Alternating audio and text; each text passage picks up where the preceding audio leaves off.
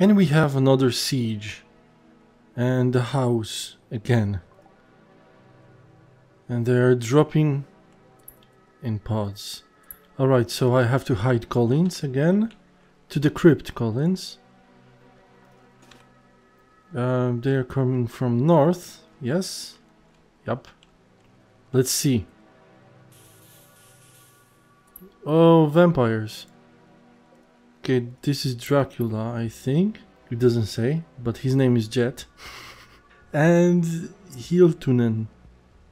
This one is some crazy bastard. Powerful vampire here. Dustin is 8th generation vampire. Okay, so Dustin is going suicide. But you know what? It's daytime. So they're gonna burn. Vampires arrived. You guys gonna burn? Dustin. Dustin is burning. That's some bad timing, dude, to attack. Oops. Okay, Gwen is here. Artie is here. Dustin is burning. This one is burning too. So, there you go. Oh, he dug himself. And what? Hiltunen is... You got nice weapon, sir. What you got? Assault rifle. Assault rifle, and Jet is burning also. Dug himself, and this one is dead. Oh crap. Oh, what's... Uh-oh. So Mortar, okay. Thousands of years after the V-War, there was, living in a small village, a young engineer named Guinevere. Gwen, they called her. She's just received her new prosthetic arm, for she's lost her own in an explosion, which also made her lose her parents. Gwen was a bright spot among her people, smart, skilled, pretty, but somehow clumsy, as she could trip or drop herself or something all of a sudden. Extremely bonded to her village, helping people with all kinds of broken devices, making new ones, and designing life-helping inventions. The girl made her home quite advanced technologically, yet scrappy looking. Gwen sometimes was taking offers of little jobs here and there in the nearby city. Most of the time though, she stayed in the village. On the day that changed Gwen's life forever, she was packing up to take the road to the city to run a couple errands and get her arm adjusted. Sudden earthquake shook the ground. All the people in the village froze in fear. "It's okay, everyone. It's just miners nearby blowing up the mountain," voice of the village mayor broke the silence. "Get back to your things, no need to be concerned." The mayor walked up to Gwen and added, "They might find rare resources and our village gets 7% of everything they find. So, you'll have something to work with, young lady." Gwen smiled, throwing her backpack on her shoulder. "That's great, Mr. Mayor. I hope they find something special for me." "Collins, damn it, you are idiot. Go back. Whoa.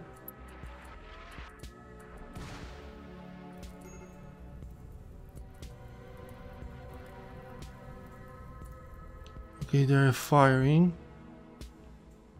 I have to stay. This is bad. The same earthquake shook the cave deep inside the mountain. The one containing coffin and couple vials with blood, which broke and spilled on the wooden lid. Strips of red fluid followed the carvings made on the bottom up to the part where Josephine's head was resting inside.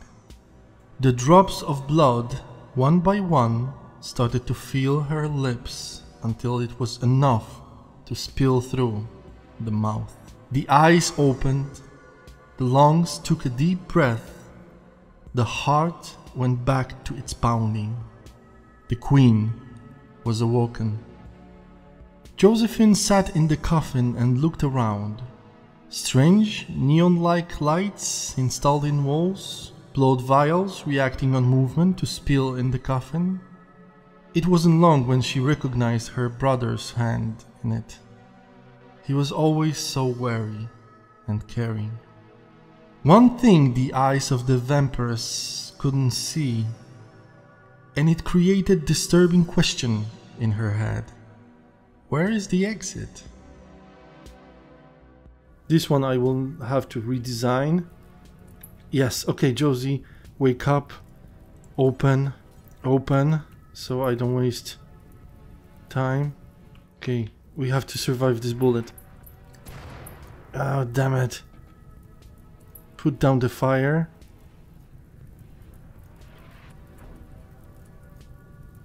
That was weird.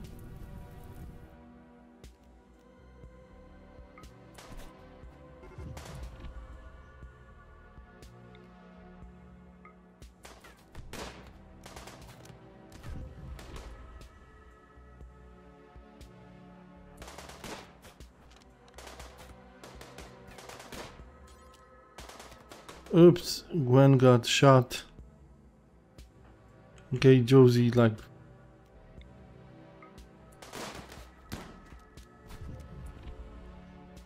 You guys running? You guys running nowhere.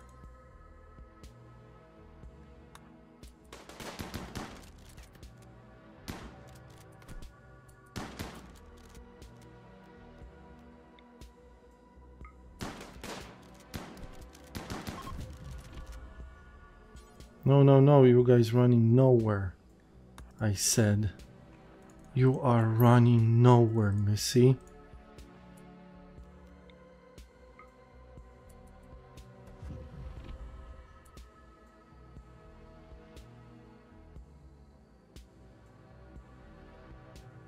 Alright, so they are done here. Ah, shh. It blew up, damn it. This is this one disadvantage, that vampires cannot attack back when it's daytime. Alright, at least we got power back. And now I have to redesign everything. Fix it. And fix it.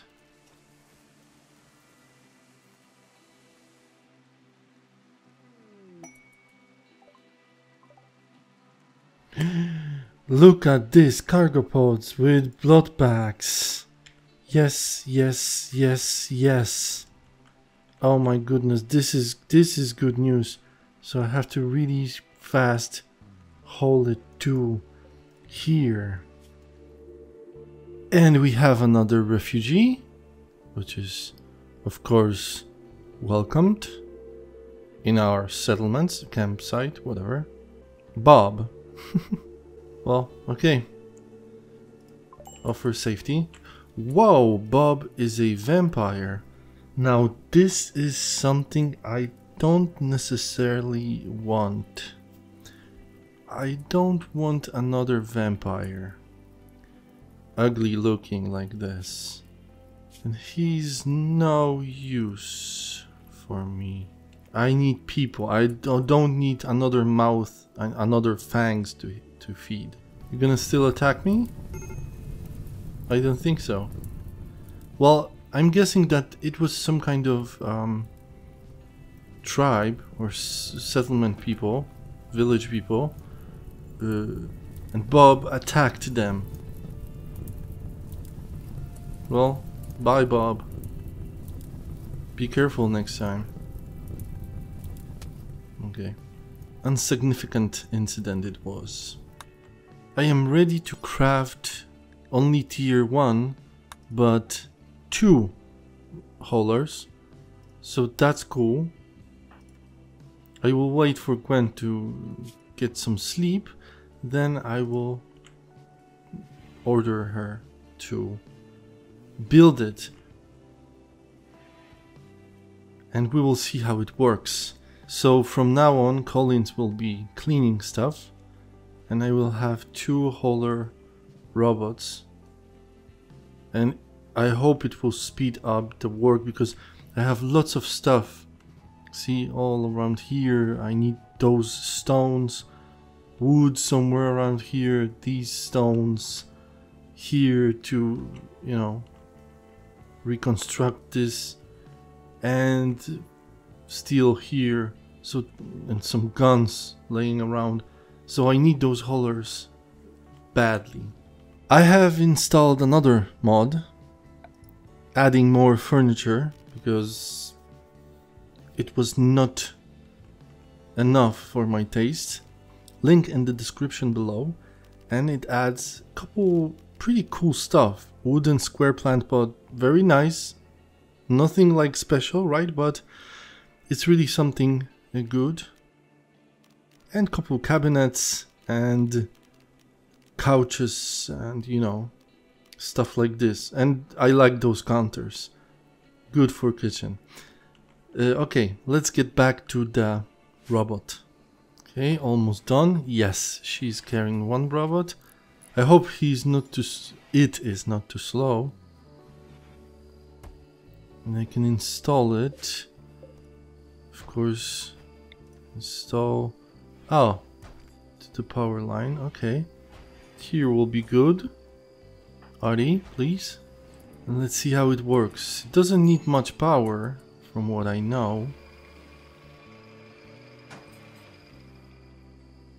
Jolt it. And... oh. Activate. Wow, what is this? This is like mini drone. That's cool. Where are you going, man? It's pretty freaking fast. That's cool. Hauling wood. See, this is great. Okay, and it has nice capacity or strength to carry stuff. That's great. And soon I will have another one. So, problem of hauling, I consider solved.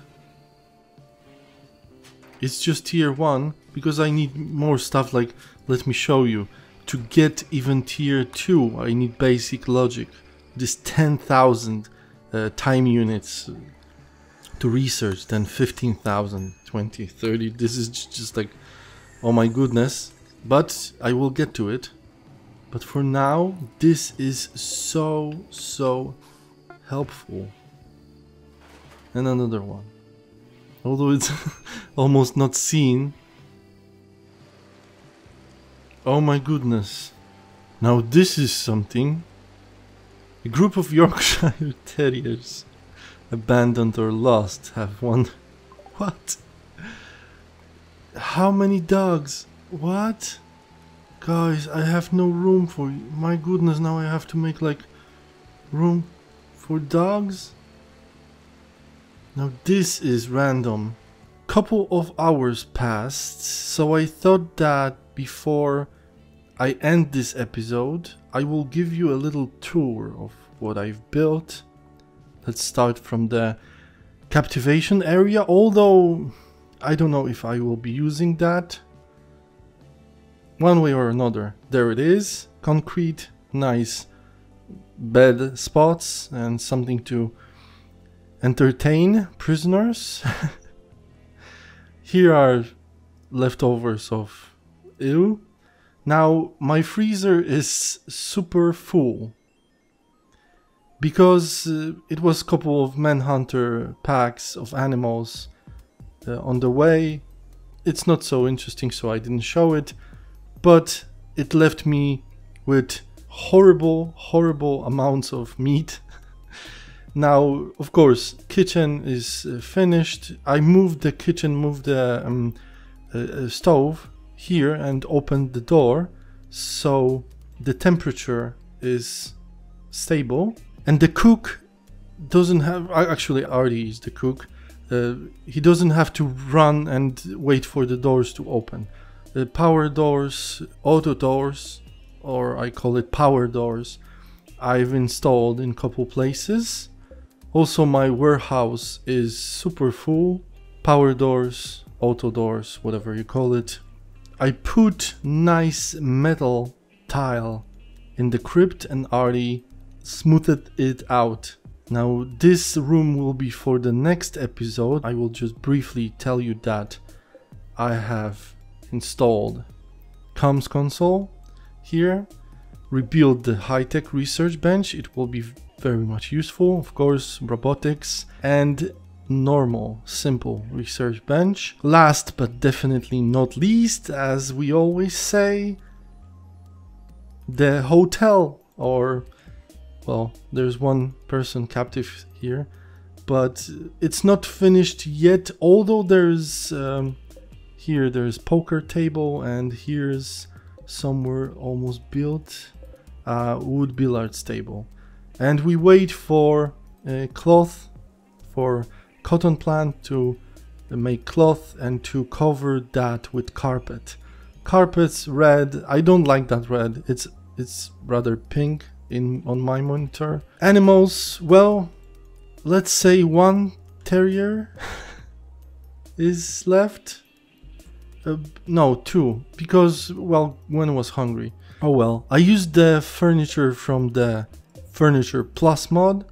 It's awesome, link in the description below.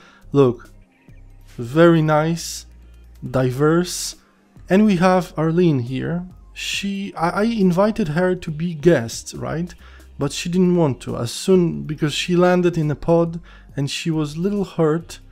So I took her to medical room. As soon as she got well, she wanted to leave the camp. So Josie dragged her back. I made this and she stays here. She has like 4.8 only resistance, so she will be in our club soon, and she will be cleaner too, and maybe medical person, and she has no skills at all. I'm pretty much done. I'm starting to shred the caves and mountains and hills, but all that I will explain in the next episode. And in the next episode, we will review my goals for this season, so I can finish the season and get to some point in the story of this playthrough. So I hope to see you in the next episode or in other videos. Thank you very much for watching. I hope you like it. That's it for now. Bye.